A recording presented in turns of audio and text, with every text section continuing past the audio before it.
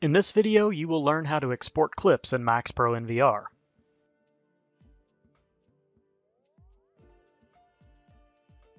There are multiple ways to make a clip in MAXPRO NVR.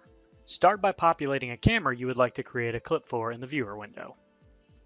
The first method uses the Mark In and Mark Out timeline options to set your clip duration. Expand the timeline using the caret button at the bottom left of your viewer. Next, select the start time on the timeline and press the Mark In button from the tools on the left. Now, find your end time and use the Mark Out button on the toolbar.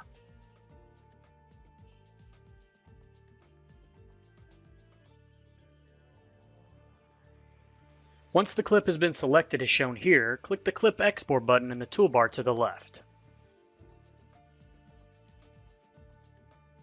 The Clip Export dialog will populate, and your start and end time should already be populated. The other option is to manually enter a start and end time. You can skip the Mark In and Mark Out process we did earlier and go straight to this Clip Export menu if you know exactly when the clip should be made for. In the Streams box, select the video format you would like to export this clip as. Your options will be WMV, ASF, and MPVC. Review the notes below to determine the best format for your needs. When using ASF or MPVC, you have the option to also split the clips into segments to keep the file sizes manageable.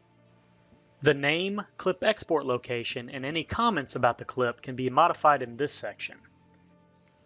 As of MAXPRO NVR 6.0, there is also a password option here that allows you to define a password. This would be required to play back the MPVC file in the clip player. The Archive and Digitally Sign option will package the clip into a container and digitally sign the clip to ensure that the video footage has not been tampered with. Once your selections are made, click the OK button at the bottom of the screen. You will be brought back to the viewer window to continue monitoring. If you want to check the status of the clip export, locate the Clip Export button in the bottom toolbar of MAXPRO NVR and click it. This dialog will show you the current status of the export and estimated time to completion.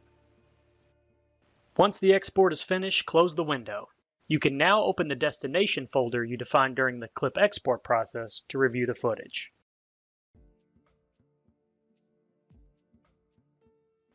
Explore our trainings and discover your potential. Go to HoneywellDiscoverTraining.com.